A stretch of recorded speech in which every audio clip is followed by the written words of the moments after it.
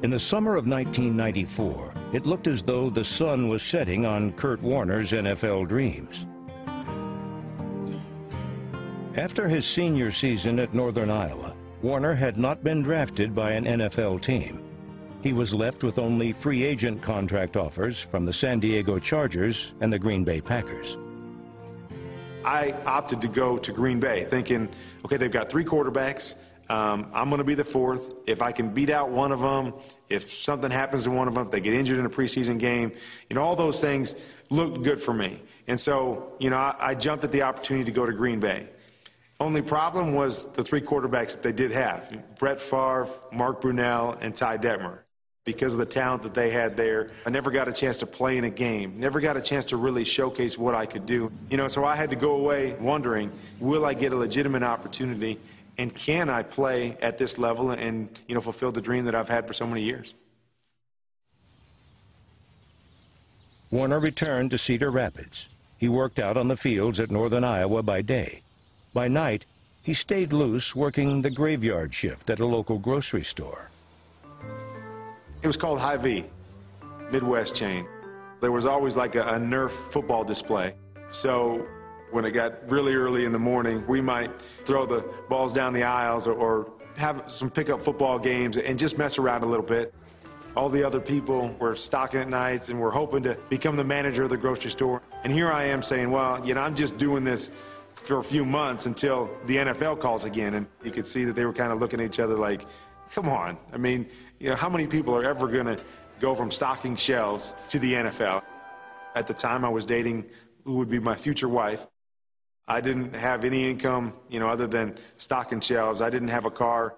But my wife had a number of different cars. And with her being in nursing school and being a single mother, she wasn't able to afford the nicest cars. So she kind of had to deal with whatever she had. And so we had a car for a while that every time we turned left, it would die.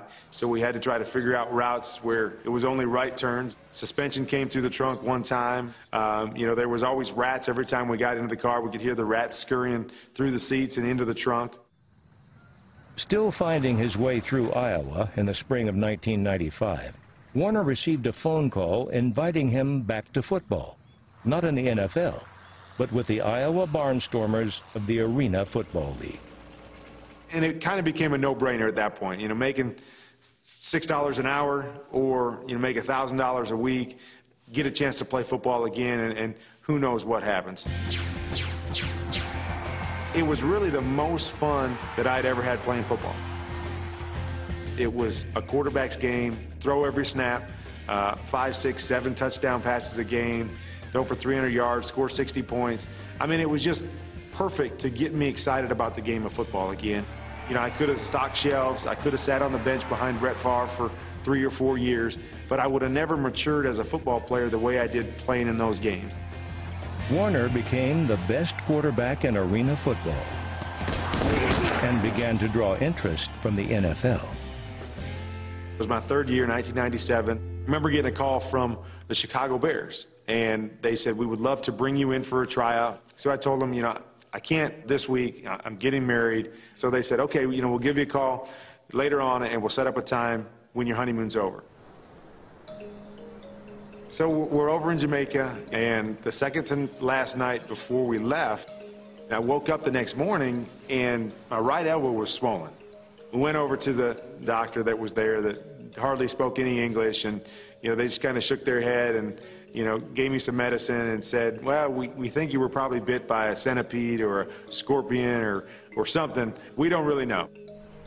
Over the next couple days, my elbow continued to swell up, and all I could think was, okay, here I go. I have to go back and I have to tell the Chicago Bears that I got bit by a scorpion or a centipede and I can't come to the tryout. So I went back and I had to tell them, that was a scenario. And they're like, okay, we'll give you a couple weeks and we'll call you back. Needless to say, they never called back. I never got an opportunity to try out for the Bears. And I thought that maybe my last opportunity to get into the NFL had just taken place.